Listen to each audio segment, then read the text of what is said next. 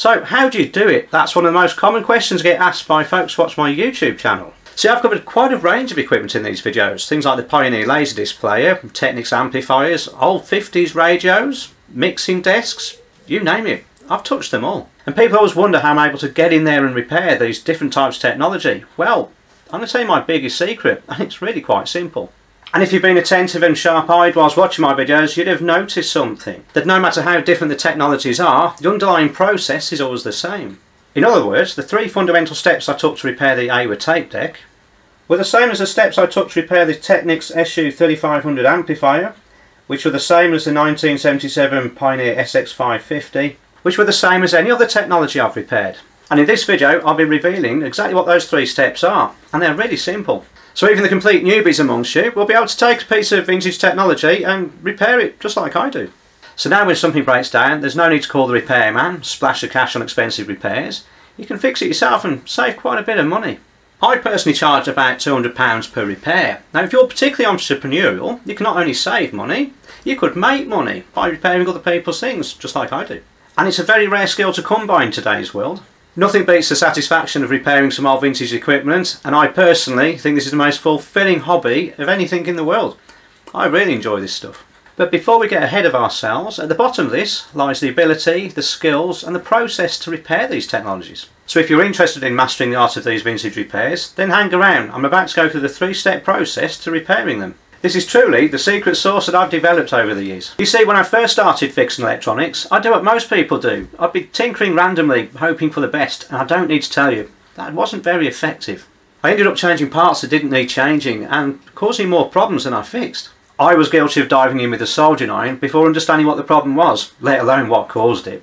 And after tons of unnecessary revisits and re-repairs and just frustrating everyone involved, I decided to sit down and analyse the process. Make improvements. Then I realised something. See, most electronics looks quite complicated and daunting at first glance, but when you actually get into it, it all breaks down into little easy bite-sized chunks. It's all very modular. And the components perform the same functions in virtually every device, so they can be handled in the same way. And when I got fed up of reinventing the wheel for every repair, that's when I thought I needed a process that I could follow, no matter the technology. And that was the inception of the three steps we're about to go through. And when I started following them for myself, I was able to fix things a lot more quickly and cheaply than I had done ever before. So if you use this three-step framework yourself, I'm confident it will change the game for you as much as it did for me. No more staring blankly at a faulty circuit board, wondering where to begin. No more hours of frustration trying to fix a problem only for it to get worse. And no more buying parts that end up in the bin. The three-step framework is very simple. Most people think that repairing electronics is a very complicated skill to acquire. That you need to be a genius with a master's degree in engineering, or a mechanical mindset, or be really good at maths. Or you need the steady hands of a surgeon to solder the tiny parts onto the circuit boards. Well, I'm here to tell you it's not true. Anyone can pick up the art of repairing vintage electronics and get to a respectable level quite easily. You just need to be committed to the art and have a proven framework to guide you. And that's why I'm here. So without further ado, let's get into the first step you should undertake with any repair, and that is testing. Make sure you can replicate the fault consistently. Power it up, turn it on, try and operate it until you encounter the fault. Do this before you go anywhere near it with a screwdriver. This is a very important step, because if you haven't experienced a fault for yourself, how do you know you fixed it? Just imagine taking the lid off and poking around and then the fault's disappeared. Was it a loose connection, or should you keep digging? Do you just put the lid on and hope for the best? It's not a great position to be in. Skipping that step is like working blindfolded. You've got no way of knowing if you were successful. And you don't need any specialist equipment, just the stuff you'd need to operate it as normal. And if you're looking to do a lot of repairs, it's worth setting yourself up with a good workspace with good lighting. And get yourself some things for convenience, like the commonly used cables, and build a dim bulb tester, and I would suggest getting an isolation transformer for a bit of added safety. And you're going to need a multimeter when you get deeper into the next stage. Step 2 is diagnostics. Now that you've witnessed the fault firsthand, that'll often provide a clue as to where the fault lies. However, for that to work, you need to have a basic understanding of how the device works, like a block diagram. And you can often get this info online. Just search for the model number and the word service manual. You'll be surprised how often the info is out there already, and for free. But what if you can't find the manual? Well, that's not the end of it, but you have got a little bit more work to do. You have to make your own block diagram. A trained eye can see what's going on in the circuit just by looking at the components and their layout. You can follow PCB traces by eye from the input sockets to the circuits that process them. And you'll find out it's quite modular. That's because the designers would have designed it in a modular way, and that just translates into how the circuit board's laid out. And you don't need to trace out every single component either, just the major ones. They're like landmarks. You don't need to be an electrical engineer or genius to read schematics. They're actually quite simple. They're just like road maps, and before car GPS, everyone could read a road map, right? And once you're equipped with a block diagram and a map of the circuit boards, you're in a good place to start guessing where the fault might lie. If it's dead, start with the power supplies, or if there's no output signal, just follow the input signal all the way through until it stops. At this point, you go into closer detail and zoom into that part of the circuit. You're going to be looking at specific components now. Maybe something's short, maybe something's blown open. Whatever it is, the fault's going to be right in front of you. This process ensures you're heading in the right direction, and without it, you risk encountering frustration and you may end up quitting the repair altogether. Then after that, we move on to the fun part, which is step 3, the repair. And if you've done steps 1 and 2 correctly, this is actually the easiest part of the job, and potentially the quickest too. No more butchered circuit boards, no more wasted components. And when you've done your repair, just repeat step 1 and see if you got it right first time. And once you've applied these 3 steps, you'll quickly realise something, that repairing vintage tech really isn't that difficult. Part of the difficulty is people just don't know what to do. You open up your old equipment and you see all these wires and components everywhere. It looks really overwhelming, but now you know better. Now you know how easy it would be once you have a proven process to work from. And my hope is that you'll break through all these limiting beliefs that prevented you from trying this hobby for all these years. Beliefs like you're bad at maths, or a slow learner, or don't have an engineering degree. And I want you to know these excuses are just in your head, and that you can experience the joy and fulfilment of repairing your own vintage tech, regardless of your circumstances. See, I started my professional life as a trained industrial engineer, repairing robotics and automated CNC machine tools. I really enjoyed the job, but my career progressed and took me further and further away from the electronics that I enjoyed.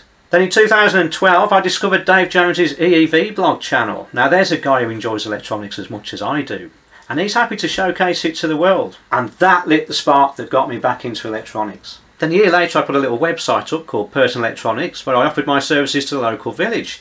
It's quite successful and I built up quite a good customer base. And then COVID struck, and my repair business boomed. That's because it was just me in a shed at the bottom of the garden. I was able to carry on.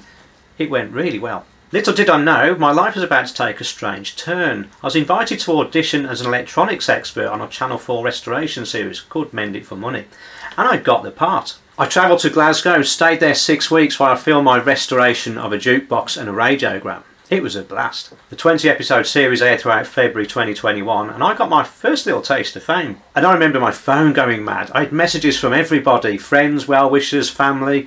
My phone just went crazy. In fact, the battery went flat that evening. However, after a few weeks it all died down and no one was interested. But the spark had been lit.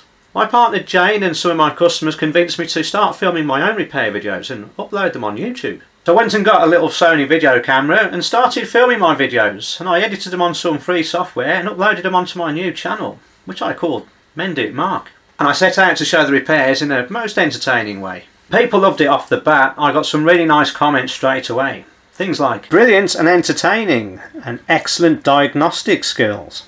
Mark is stunning in his abilities to repair electronics. Outstanding.